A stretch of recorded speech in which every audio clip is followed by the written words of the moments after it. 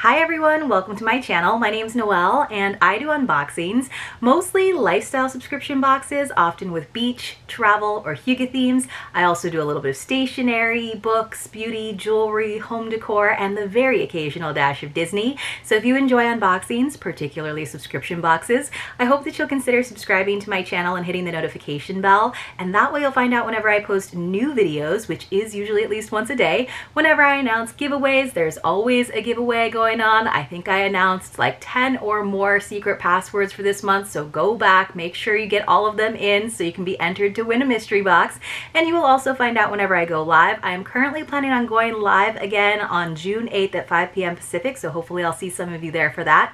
As always, if you're already subscribed, thanks again so much for being here and welcome back. Today I have another box from Celebratestates and it has been sent to me for review. In case you couldn't already guess the name, each month they do celebrate a different state, which is really fun and educational. There's often some delicious treats from that state inside as well. The box is $45 per month plus $8 in shipping, and of course I have a code for you. It is Noelle50, Noelle50, and that will get you half off of your first box in a 3 or 6 month subscription, which already has some savings baked into it. So let's go ahead and dive in and see where we are going for this month. I have to say I have not been to as many states as I have countries. It is definitely something that is on my list. I would love to visit every state at some point in my life. So it looks like this box is celebrating Kentucky, specifically the Kentucky Derby, which I think is super fun. Let me know in the comments below if you watched the Kentucky Derby and that big upset. I love a big upset. It is so much fun. I was a little disappointed they decided not to go for the Triple Crown, but still, I just thought it was a great story, like that last minute entry. My parents actually once upon a time were going to breed racehorses, so we are definitely horse people in my family, which is obviously kind of makes it seem like a place that I should have gone to. I have driven through Kentucky, but I did not get a chance to go ahead and hang out there for much time. So just a little note, thanks for the review, I'll take that. And then we do have a whole long little message here about what's in your Kentucky Derby box. So it's not just Kentucky, it is a Kentucky Derby box. We also got this nice magazine from probably their tourism board. Of course, we've got the horses there on the front. Gotta love that. Inspiration guide. That's a good name for it. So it says horses, win, place, and all the shows, outdoors, endless adventures to play your way, and music here, there, everywhere, a stage. So this looks like something I'm gonna have to flip through. This might be a future little weekend trip that I go on with my husband. So inside, you guys, you can see a lot of edible treats peeking out in there. I'm pretty excited about it. So it looks like I just have one sheet that is front and back, and then we do have Kentucky Derby trivia, fun, and facts. Man, I would love to go to the Kentucky Derby one day, just I think for the clothes, right? Because you get all dressed up, you get to wear that big hat or like a fascinator. I always think those are really cool. I just think it'd be really fun. Drink your mint and juleps, right? So it looks like it originated back in 1875. Wow, that is crazy. So this is like a long pamphlet, so I'm not going to necessarily tell you. The fastest Kentucky Derby was run by Secretariat in 1973. That is a great story as well. We got Kentucky Derby vocabulary, so hopefully I know some of that, like thoroughbred, for example. Oh, it's all alphabetized too. We got tack, I know what that is. Turf, I know what that is. Let's see, sire, I know what that is too. All right, and then we have in the back, it's got Kentucky facts, so you can actually fill out this little worksheet where you write in the capital, the abbreviation, and we have a little map, we have the coin. So there is that educational part, and then we even have a word search on the back. So again, a box that can be definitely enjoyed by the entire family. So let me go ahead and start pulling out some items so that I can share them with you and dive into them soon. I'm always excited about this box because I'm always excited for snacks. So this says Kentucky Proud Yankee Doodle Deli brand Honey Zells. So they're flavored gourmet pretzels. Let me say, it says the story of our company is really about 3 dogs, a dream, and a purpose. Our owner Marilyn started baking as a way to work through her grief after Yankee Doodle, her beloved Sheltie, passed away. One of her most successful creations was her spicy pretzel snack. The gift shop at Drake Medical Center asked to carry them, and the business was born. The following year, Marilyn bought a 6-year-old Sheltie into her life. Her name was Karma, and she brought good luck to Marilyn and her business. After Karma passed, Marilyn went several years without a dog until friends offered her a puppy, Zelly, a lively mix of poodle, shih tzu, and Pomeranian. Oh my gosh, sounds so cute. She is an excellent mascot for Zells. From the beginning, Marilyn designed her business as a way to give back to the community. In addition to donating a portion of our annual profits to cure Parkinson's disease, we use our hiring practices to make a real difference locally. We partner with the Life Learning Center and Point Arch to hire second chance and non-traditional workers. We also partner with local organizations to raise money to support their work. That is why we say Zells are pretzels with a purpose. Well, man, I know it took me a long time to read that, but I am so glad that I did. That is awesome. All right, we got another item. Let me just dust it off because that shred can get a little bit dusty. It also has a sticker that says Kentucky Proud. It says Earthy Brown's Olive Oil Soap. Ooh, in mint julep. How appropriate for this box. Let me see if I can find this one. So Earthy Browns. It's a nice, good size bottle. They're from Shelbyville, Kentucky. It says this story began at a Jimmy Buffett concert. These all have great stories. Way back in 1996, Paul and Kay fell in love. Even then, Paul was just as earthy, growing his own food, brewing his own beer, foraging for mushrooms and whatnot. We would call him Crunchy. Kay thought that his ways were odd, but she loved him nonetheless. In the late 90s, Paul took up beekeeping. His bees provided not only honey, but wax. With the wax, Paul began making hand and lip balms. Then Paul and Kay had a bunch of babies. They began reading the labels a little more carefully and noticed that food and skincare products were full of what some might call poisons. Not good enough for the brown babies. So Paul and Kay made a few changes. Paul began growing and hunting even more for the family's food. They got some chickens. They made the baby food soaps and lotions. They have a few small plots of land where they keep gardens, apiaries, and an orchard. They make what they can. They teach their children at home. They work every day to live a self-sufficient, simple, and gentle life. I love that. I love that story. Oh my gosh, I'm gonna smell this though because I think it's gonna be really nice with the mint. Oh, it smells so good. It does smell like a mint julep, but don't worry, I won't drink it, but an olive oil soap, nice, in a nice little pump bottle too. All right, something that got kind of crunched. I'm a little sad it got crunched by that bottle, but you know, sometimes it's gonna taste just as good. This is Sweet Ruby's cheddar cheese straws, you guys. Cheese crunchies, like one of my favorite things ever. Mother's table was the heart of our home. Guests and family always gathered there to be greeted with a glass of sweet tea or a warm cup of coffee. Decisions were made, world problems solved, jokes and old stories told, but most of all, memories were made. Ruby was a wonderful cook. She was a true Southern lady who grew up in hard times. Every Sunday, you could count on church with fried chicken to follow, paired with a perfectly sweet piece of homemade pie. That sounds awesome. The one word that best resonates to me and those close to her was sweet. She was the definition for all of the sweet yet to bloom in this world. For months I pondered names for the business and it was always right there in front of me. She was Sweet Ruby. So we encompass the legacy she left behind for you and all others to cherish and savor. Oh, I love that. So there's a little note from Celebratestates here at the end. It says, we hope that you love our Kentucky Derby box in honor of Mother's Day. So this was the May box. It says, we have brought to you items from all women-owned businesses and one wonderful homeschool family. Their stories touched our hearts and hope it did yours as well. I love these stories. This is like the stuff that I love in subscription boxes where they work with small businesses. This is like my favorite so far. All right, so let me flip this around again. So it looks like we got a total of 6 items in here.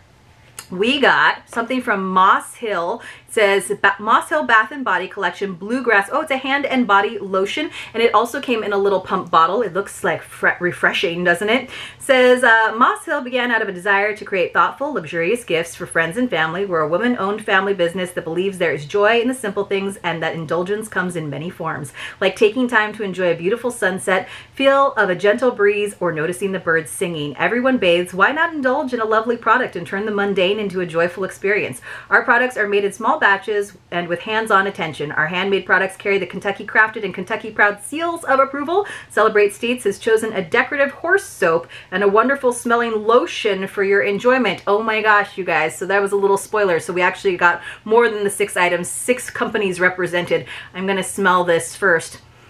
Ooh, that smells really good. Bluegrass. It's like definitely a little bit floral, but not too perfumey. I'm gonna like that. That's awesome, and I love that story. So let me find the decorative. Oh, I'm totally giving this to my mom. She's gonna love it. My mom has a horse now. She's like always had horses. She's the horse person on our family.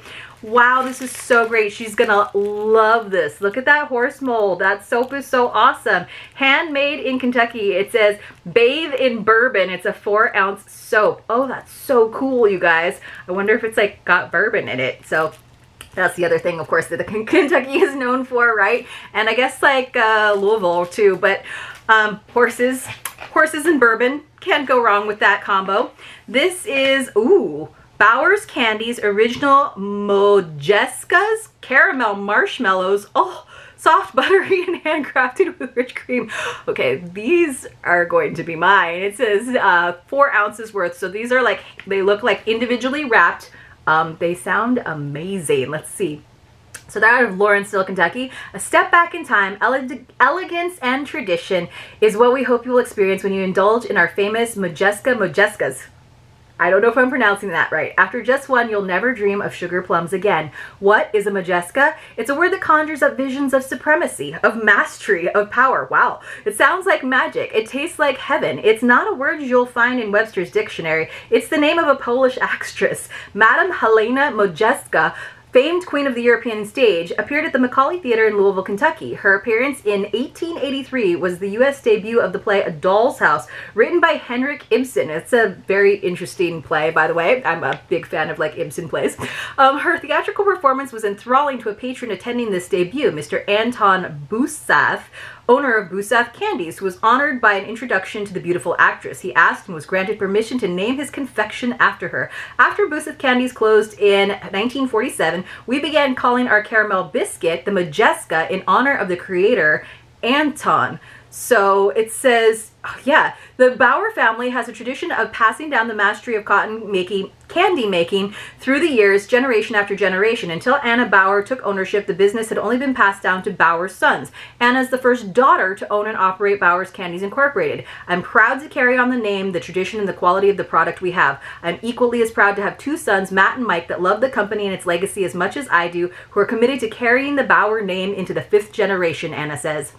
Under her stewardship, Bauer's Candies Incorporated is thriving, growing business, experiencing yet another cycle in its long history. The Modjeskas are shipped all over the United States and the rest of the world, to Canada, Budapest, China, even to a lord and lady every year in England. Modjeskas are still made the old-fashioned way with heavy, pure ingredients. No shortcuts are ever taken. I wish I could hear what my father would say about the new factory and the direction we are taking.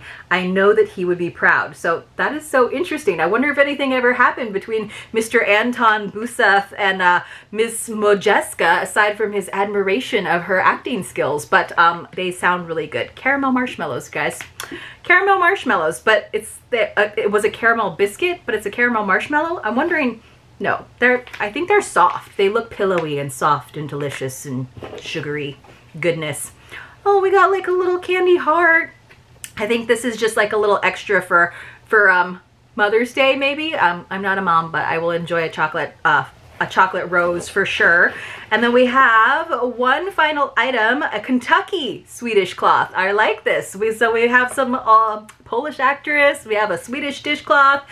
So this is from Fish Kiss by Wet It. So it has a state map on it, which is great. I love these Swedish dishcloths. I know that you can use them in place of paper towels. It's a lot more eco-friendly. I like to use them to like catch moisture. So like under my berry colanders or like grape colanders, anything that might have some moisture, I just like to use this as my like trivet, and it just absorbs all of the moisture. And I even put them into my refrigerator that way, because then I don't hear the like clanking ceramic on the glass like shelves. I know it's kind of silly, but that's what I use them for, as well as like wiping down the counters a lot of the time.